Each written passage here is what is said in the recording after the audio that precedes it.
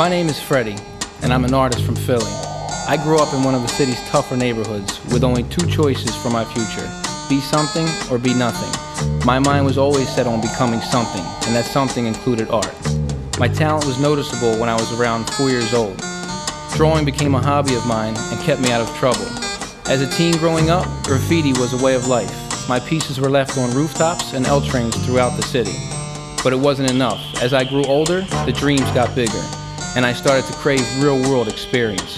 Fresh out of high school, I opened my first business. It wasn't easy, but I was persistent and refused to give up. I knew I was on to something, so I kept moving forward, improving my skills, and I branched out into different art forms. And as I evolved, so did my business.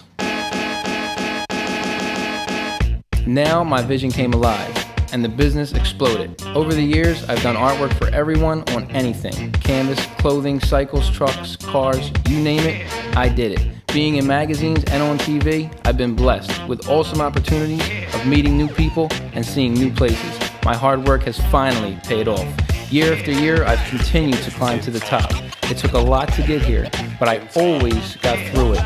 And if it weren't for God and those He surrounded me with, I wouldn't have made it this far. We've come a long way, and there's still ways to go, but we're ready for it. We are Killer Creations.